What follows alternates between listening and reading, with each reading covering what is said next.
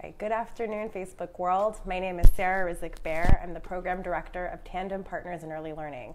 I'm very excited here to talk to Innosanto Nagara. He is a local children's book author.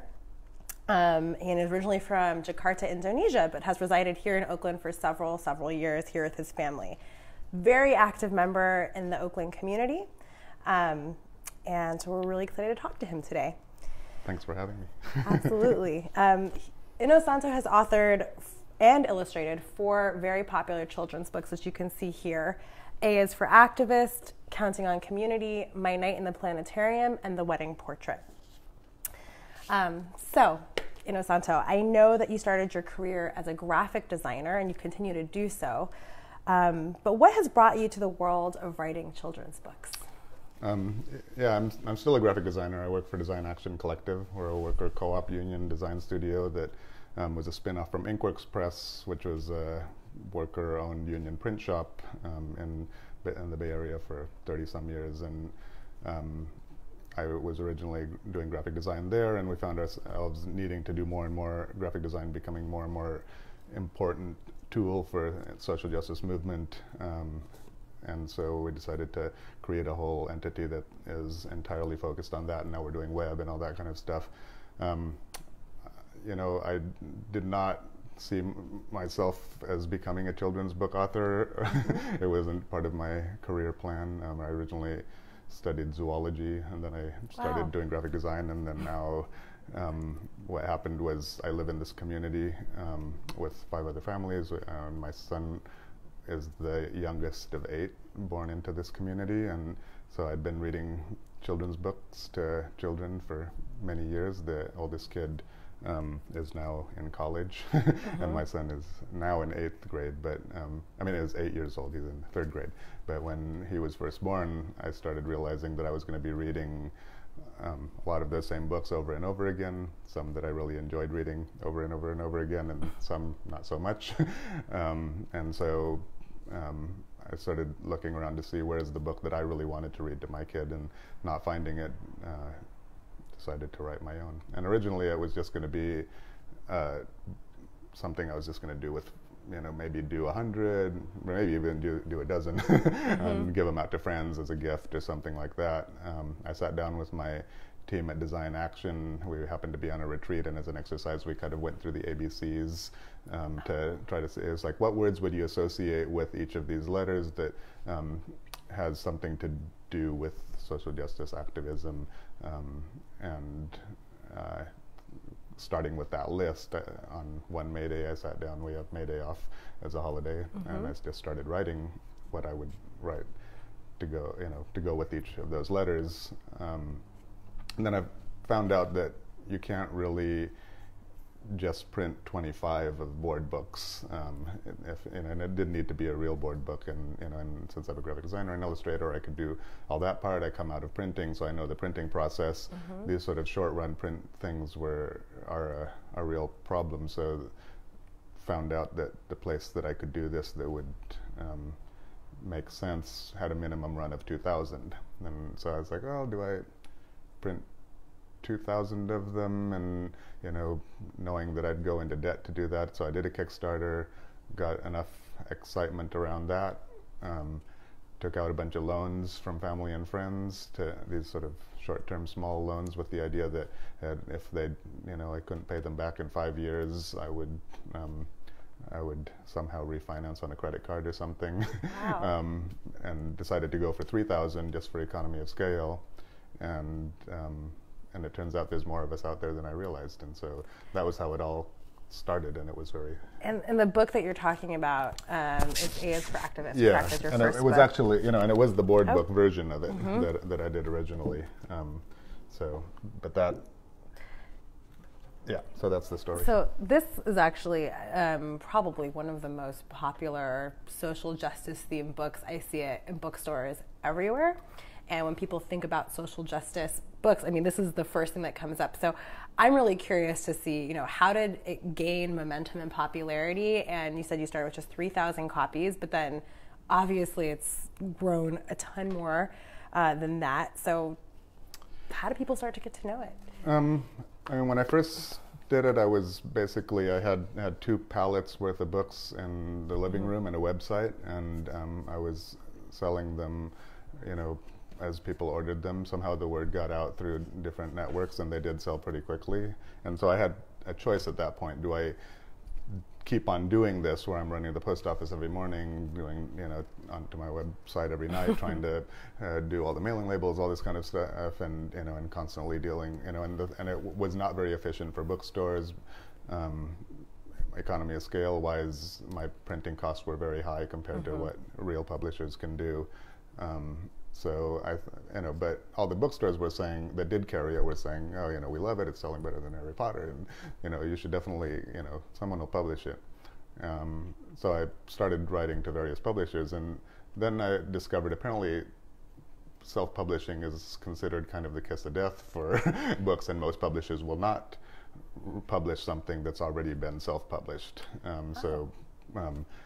And so what I found, there were very few publishers actually wrote back, even though it sort of, I thought it had kind of proof of concept, and that there was, clearly something of a market for it, but, within the world that I knew. But Seven Stories is different. They decided to take on the book. We did a round of editing on it with Corey Silverberg, who's the author of What Makes a Baby and Sex is a Funny Word, and they took it from there. And basically, with their knowing how to get it into bookstores, getting the economy of scale around the printing costs, and more of a national reach, they're the ones who were able to get it into bookstores. But I think also, world events continue to make a difference, as things happen in the world. More people have become interested in talking about social justice and activism with their children, and so it's also the right time for it. It was one of these books, when I first wrote it, I wasn't expecting it to go very far. There were things that I thought, well, some parents are going to be concerned with this or that, and should I, but I was like, I'm going to be on the right side of history. I want to write this for my kid, what I want to say. I'm not really, this is not a marketing exercise. It doesn't really, as long as I feel right about it, that's what matters. And as it turns out, there's actually a lot more of us out there than I give credit for. Yeah, and so actually, it's a really great segue, because all of your books have this activism theme, right? So A is for activists. It's just like you said, it's an alphabet book that talks about various activist things. So, for example, Z is for Zapatista. I think you had F is for feminism, and you talk about those things. Counting on Community, which I definitely want to talk more about, seems to be inspired by this community you live in here, and talks about living in community with one another, not in competition with one another. My Night in the Planetarium covers your experience as a child in Indonesia and the revolution there, and then The Wedding Portrait about breaking rules. And you're saying, some people have criticized you for this. Some people have criticized you for saying that it's propaganda for kids, that it's brainwashing. Why are we introducing children to these ideas? You said that really wasn't necessarily your intention. So, I know you wanted to write this book for your child, but what was your intention in producing books like this as your career has grown? And why do you think it's important that we have them? Yeah, like I said, my original intention of writing A is for Activists was to have the book that I wanted to read to my kid. There were all kinds of books out there for every career path that their various parents are doing. My family is family of social justice activists, organizers, teachers, and so my initial goal was to have a book that represented the values that we share. I'm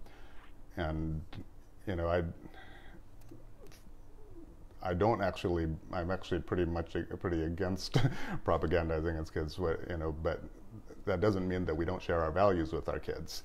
And like A is for Activist is really, I wrote it for 2-year-olds, the rhythm, alliteration, the big words, the 2-year-olds love that, and the parents are able to be excited about, or caregivers are able to be excited about how reading to the kids, the more bored you are as a parent, as a caregiver reading to your kid, the less likely your kid's going to actually be interested in reading. And so my hope was to give ourselves something that we can be excited about. And so there's a kid layer, an adult layer, there's a cat on every page. You know, there's sort of a bunch of different ways in which it approaches being able to share values. You know, and then later on it becomes something that as they grow older, they might have conversations about it, but nothing about it says that you have to. I'm not expecting, you know, it's not a laundry list of things that you have to memorize. So that's sort of, you know, how I approached that one. So as for activists, it was about the issues. Counting on community for me is about how we live, you know, so it's sharing the difference between sort of the sort of outward-facing activism and the choices we make to build community. My Night in the Planetarium sort of evolves into where we talk a chance to talk about how art and social change, colonialism, and ultimately, you know, how when bad things happen, there's something we can do about it. And then Wedding Portrait is the next, you know, step in this, which has to do with how you know, it's about direct action and civil disobedience. So it's about the, you know, tactics and strategies around social change, and how change has always happened through people resisting and breaking the rules. And so the way I see it is it's kind of a, you know, step by step around you know, how to see yourself as a person in the world with agency. So that's sort of my common thread around it, is that for kids, like with the planetarium came out, you know, when Trump was elected, it wasn't written about him or anything like that, but it was, you know, it fits the theme of, we were, you know, in our school, everybody was saying to the kids, don't worry about it. You know, Trump won't get elected. Kids were talking about him a lot, but, you know, and it's a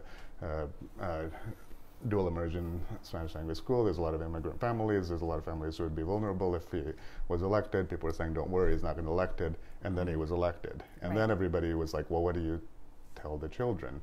You know, we just told them that this would be bad, and it is going to be bad, and you can't say it's not going to be bad, and that it's not the case, you know, that some families will get deported, and in other issues that, you know, police violence, all these things are real things that you can't not talk to your kids about, depending on who you are. And these are, you know, I have to say, so you're talking about a lot of like very heavy topics. You're talking about Trump and some of the fears that children had around that. I know specifically in our Oakland community, that was a big fear for a lot of our kids, because we have a lot of immigrant families in our schools. And so there's a lot of fear around that. You know, you're talking about, you know, values of protesting. You talk about picket lines. These are just heavy topics that a lot of parents would say, is my 5-year-old ready to have those conversations? Or, you know, how do we... So I think my question to you is, how do you recommend, I mean, talking about these topics that are in your books in a way that little children can understand them, but also in a way that lets them kind of interact with the ideas, rather than it be what some people have criticized as saying a brainwashing effect? You know, and the books are targeted at different age ranges, obviously, so you talk about it differently with different age kids. But it's exactly that, you know, it's the idea that bad things happen.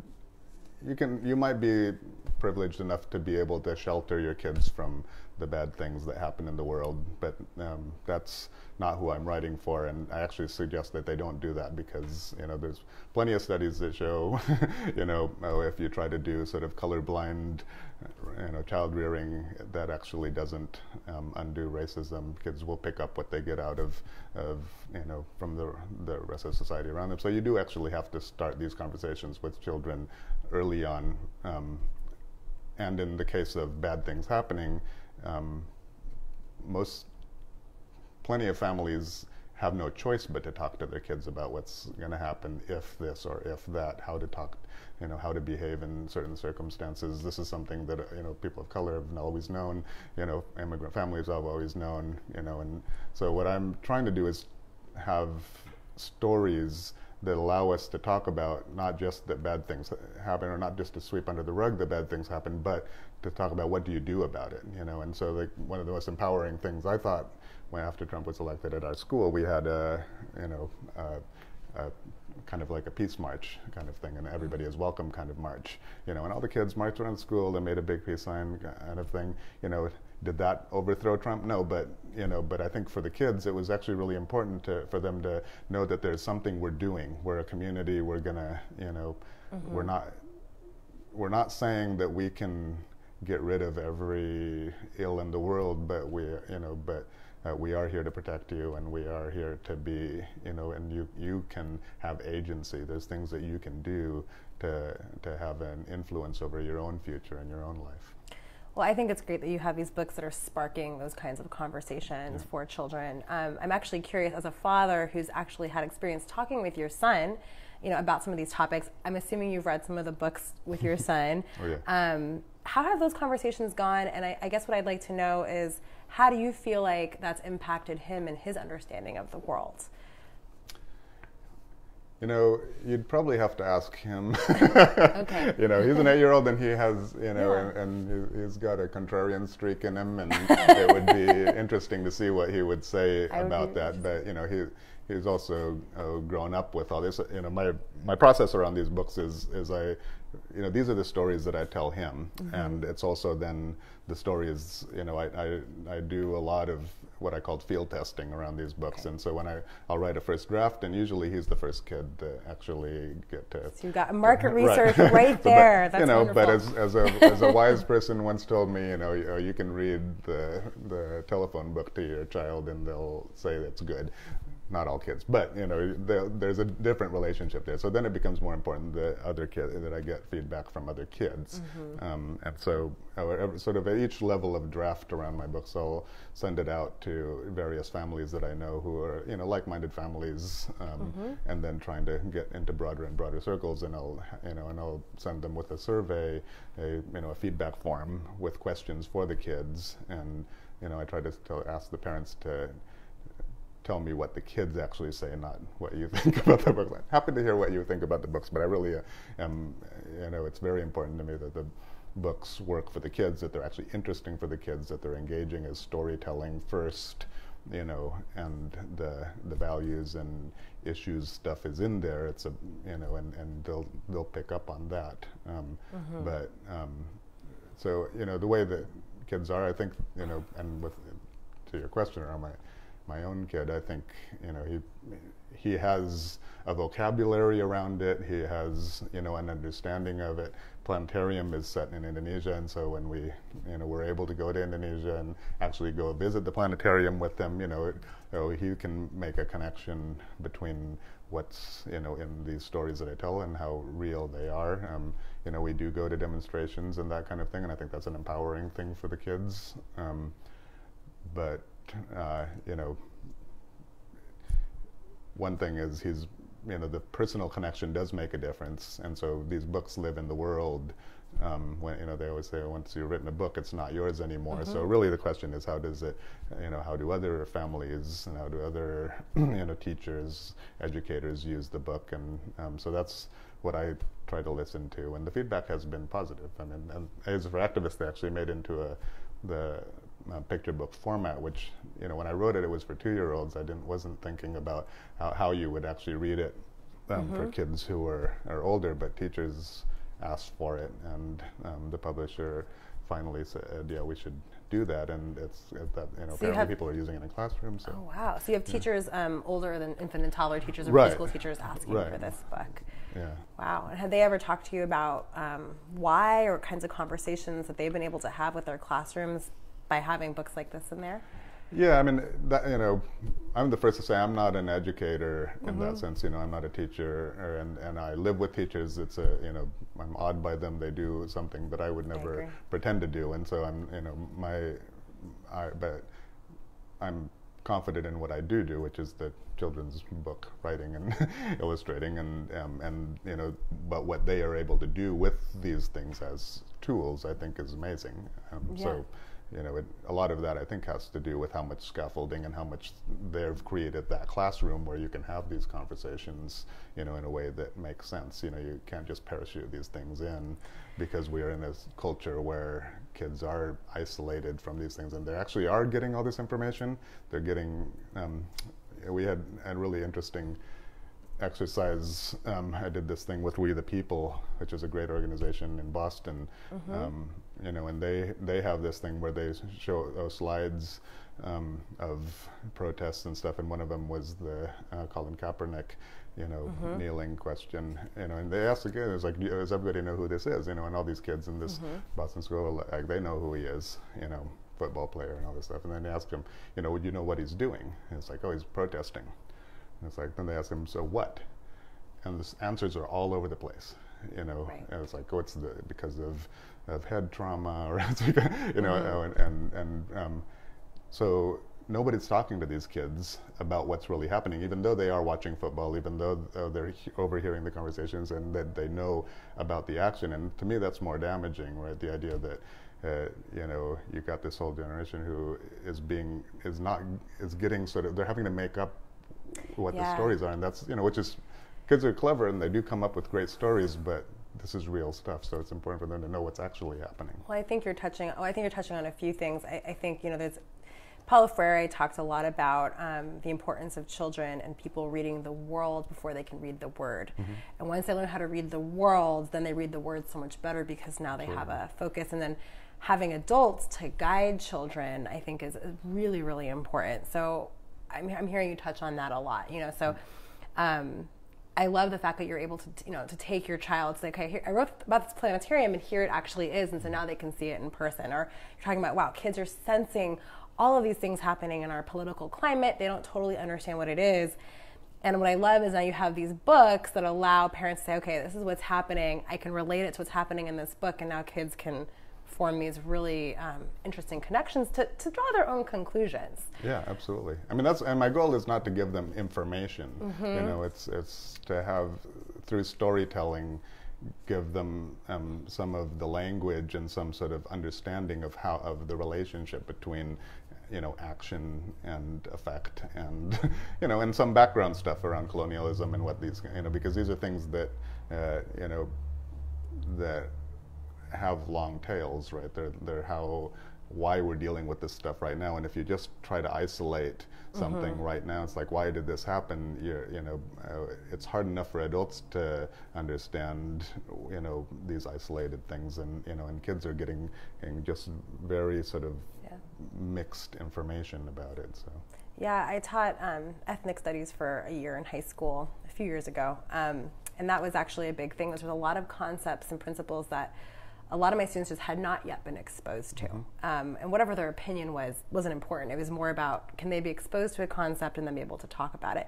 So if I always feel like if they had books like this that really brought up, difficult situations, but at a level that they can understand, so as they grow older, they develop those ideas, but they're starting from someplace. And I think that's actually the beauty of your book. It's not that you're right, you're not giving information, you're really sparking conversations. And however a parent wants to take that. So I even feel like even your critics that are saying, that they don't like the content, well, you know what? Great, they can have a conversation about what's happening. And I think that ultimately that is really important. And that's the thing, I mean, you were asking earlier about the criticism stuff, the people who are completely on the other side, who, I get a lot of that just sort of trolling that happens and whatever, like that doesn't bother, they're propagandizing their kids with other stuff, as we know, but which isn't that it's not a problem for our society, but it's, that like where they're coming from is completely missing the point. But I think the thing that is a little more difficult for me is for people who are on our side, who, are really uncertain about whether or not this question of appropriateness, and what, and most of the time when I get sort of a review like that, it's, it's always people who have not actually read it with their kids. So there's this sort of adult gatekeeper world that is reviewing children's books based on this model of what children's books are supposed to be in their minds. And I'm not going to force somebody to read a book to their kid if they don't feel comfortable with it, obviously. But all the people who love it say, my kid loves it, and that's the part that is most important to me. So that's great, because that brings me to my next question, which is, you're obviously a big proponent of having books like this in the world. And you were involved in hosting Oakland's very first social justice children's book fair, which was a wonderful event. There were many authors, just like Innosanto here, at the events, showing their books. Tandem had a table at the event. I loved it. We had the alphabet rockers. It was great. I was so excited to see something like that happening in our community. I just wanted to, so with that being said, talking about the appropriateness of these books, and some people even on the left giving critiques about that. Why do you think it's important that these books are written and then having events like that? Well, you were at the event. A lot of people seem to think it's important. Yeah. Because it was wall-to-wall people throughout the whole thing. So people, I think right now are looking for resources and tools and ways through story. And we also had alphabet rockers, so it was through music and this stuff to be able to talk with their kids about the issues and what you can do about it, given all the bad things that happen in the world and that we're seeing every day, and the terrible example that's being given from the highest levels. And so that particular event came about initially. There's a couple different groupings of people. We're really lucky in the Bay Area. There's all these authors and illustrators who are doing this kind of book right now. This books that are about representation, books that are about how social justice. There's Robert Trujillo is the author of Furkan's first Flat Top and illustrator of a number of other books. He sort of initially convened a group in the Bay Area of people of color, authors and illustrators who were independently published, and they, and so there was a meeting that happens regularly around that I'm a part of, and there's also other people like Laura Atkins and Kate Schatz who did the Rad American series, American Girl series. Kate Schatz did the Fred Korematsu series. So there's people who are doing books like that all over the Bay Area right now, which did not exist before. And I'm trying not to list everybody's names because I'm going to miss somebody for sure. But but at that group, I think was a big part of the fact that that everybody is here. Coming together in one place was the original impetus of it, but I think we're going to have to do it again because a lot of people liked it. Yes, please do. And that's actually another question I wanted to ask. So diversity in children's books is a huge topic, and I know we've spoken about it before. I know that for Tandem, it is one of our missions is to be able to provide books for all of the children in our community that both represent who they are as well as providing windows into the lives of others. So mirrors and windows. And I'm curious, that we've talked about this for a number of years. Now you have this movement of authors of color trying to put their books out to the community. Have you seen any change or improvement in the desire for more diverse books and the ability to actually get them published? Can you talk a little bit about that? I'm around this a lot. There's other people who keep more track of the actual details of sort of where the publishing industry is at this point around this stuff. Clearly, the interest has been there that we need diverse books. Movement and all this kind of stuff, over the last few years has really grown. There's a lot of now taking it to the next step, that it's not just about putting black and brown faces on the same stories and characters. It becomes a question of who is actually writing the book, so that our voices, movement sort of layered on top of that. And I think there's a lot of movement around that. A lot of the independent people around here are doing stuff outside of the traditional publishing industry, because while the publishing industry wants to embrace that market of we need diverse books, the face of the publishing industry hasn't changed all that much. Again, there's probably been some change, but I'm not keeping track of the statistics on how many, but it's a very particular demographic that's making selections, the gatekeepers of what books get published and how they get distributed on a national and international level. I think is maybe changing on the surface, but I think there's a lot of work to be done on the core. Yeah, and I think the other part of that is, to the Facebook world, please buy diverse books. We need to create a market so that publishers really see the importance of it as well. That's a huge piece of it. And by, authors that are... And by authors. Represent different communities, because I think that's a big part of it also. I completely agree. So I just wanted to actually go back a little bit and talk about just kind of some of your inspirations for some of these particular books. So, for example, I'm curious to know, I want to talk a little bit about Counting on Community. So just so you know, this set of books is something I pretty much order for every one of my friends that has a new baby. I send this immediately to them so that they have this set of books and they start off, their childhood right. But I particularly love Counting on Community. It's as you can see, very easy to read. It's really specifically for infants and toddlers. They can chew on it, they can bite it, they can throw it. It's important. And it's very important, and play with the pictures. But you live here in this space where we're actually privileged to be as a community that you live in with 5 other families. So I'm curious to know how your lived experience really influenced the writing of this particular book. I think it was mostly, like A is for Activists, when the phrase came out, that was the book, right? And I was like, that's what's missing, was A is for Activists, B is for, but after I did that, I really didn't want to get into the mind frame of, now I need to do, a numbers book and a shapes book and a colors book. The purpose of these books, is not to just sort of have the range of shapes, colors, and numbers kind of thing being represented,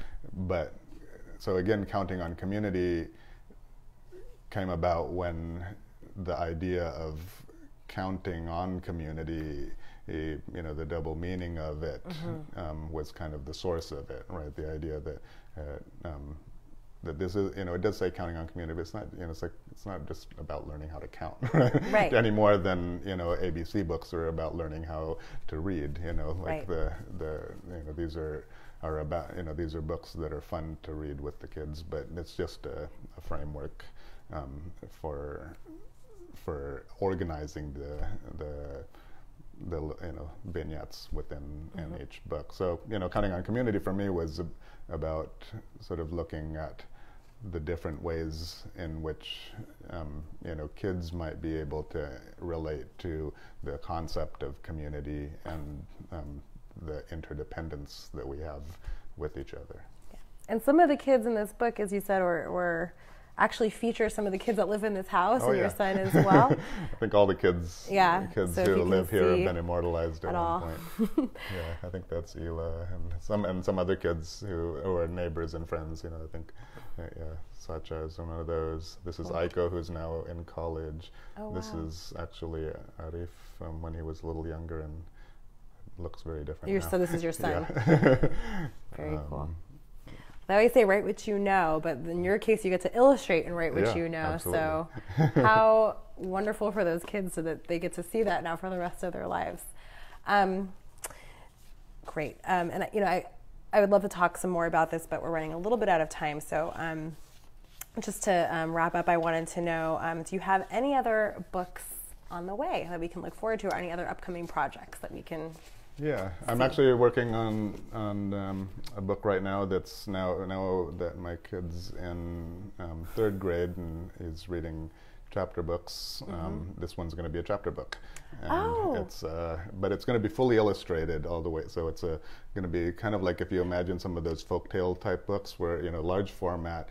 It has it'll be maybe 100-some pages, but also with full-page images and spreads, that kind of format for reluctant readers and kids who you know, who Do you have a title yet?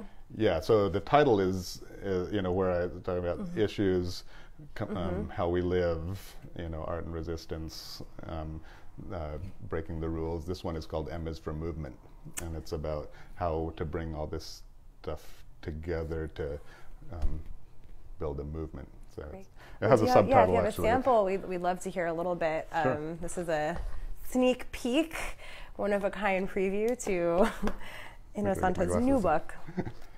So, M is for Movement, also known as Humans Can't Eat Golf Balls.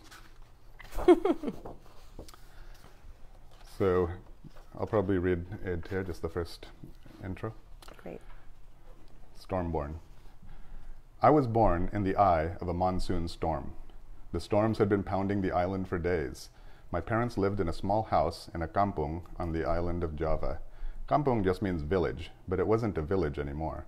It used to be a village a long time ago, back when you had to walk through the forest and rice paddies to get from one kampung to the next. Each kampung was part of a kingdom, and there were many kingdoms on the islands. The kings were always wanting more power, and sometimes they would go to war. Villages were caught in the middle. It didn't matter to them which king was their king. All kings demanded too much of their rice harvests. All kings made their young boys fight and kill and die in their wars. The villages had to pretend that they were grateful to have their king instead of the evil king who ruled the kingdom next door. But really, everyone except for the king and his family hated the king. But let's get back to my kampung on the island. The island may not be what you think of when you think of an island. For one thing, it's huge. It takes 3 days to drive from one end to the other. Over the years, the kampungs grew into cities, the cities into big cities, and big cities into one huge metropolis. There's little space left for rice paddies, just houses and streets. At the time I was born, about 10 million people lived in my city. My kampung was called Menteng. My city, Jakarta, the capital of Indonesia. There are 17,000 islands in Indonesia, so many that you can't see them all on a map. There are even islands with real-life dragons, where real-life dragons still live. Look up Komodo dragons if you don't believe me. On Java, it wasn't unusual to have storms that time of year. It was monsoon season. But this was not your usual storm. It had come just in time to interrupt another kind of storm. Not a rainstorm, but a political storm. A time when people were clashing over who should rule the country. A time of turmoil.